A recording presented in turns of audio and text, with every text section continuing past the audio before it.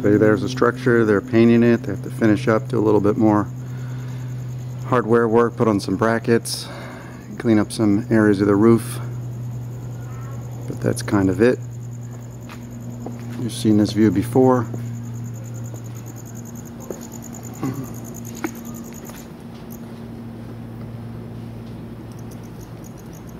As you can see, it's still quite massive. And let's go up and look at the panels.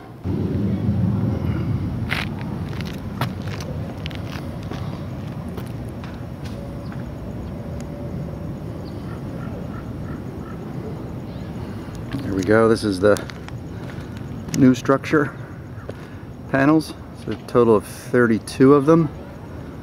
They're configured in 3 per prefab section. That is to say that these 3 or 4 sections you see here, each one contains 3 panels that are approximately 5 feet wide by 10 feet long.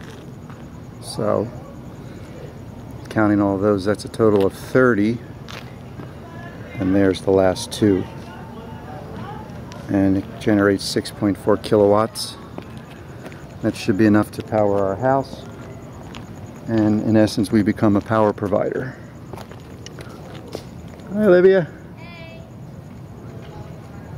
So there you go. They tested it today. It works. They're going to sign off on the permit tomorrow. And then the city needs to come and swap out our meter, or Burbank Water and Power needs to come out and swap out the meter so that the meter will spin backwards correctly.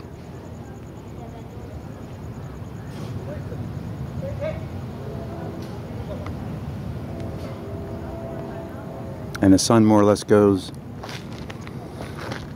up over the house there, travels across the sky there, like so, at least in the summer, and sets down there. We have a little bit of shading from that tree, which I'm about to prune. And then there is a little bit of very small, but that cable creates a shadow, which I may deal with.